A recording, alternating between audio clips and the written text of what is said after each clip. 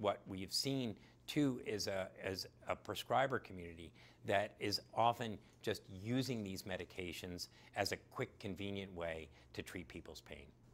Because it's easy. Because it's easy. And you know, I think our challenge now is to work with the prescriber community and work with medical communities to have a better conversation with clients as it relates to pain medication.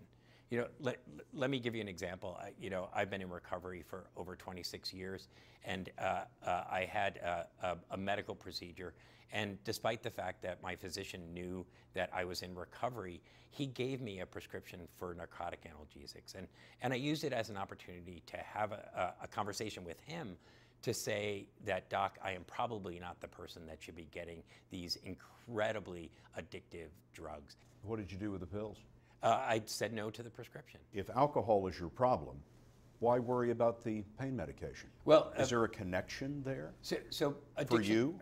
For me, addiction is addiction is addiction, and you know, many people with addictive disorders often have a substance of choice, but it's abstinence from all potentially addictive medications that really keeps someone in recovery.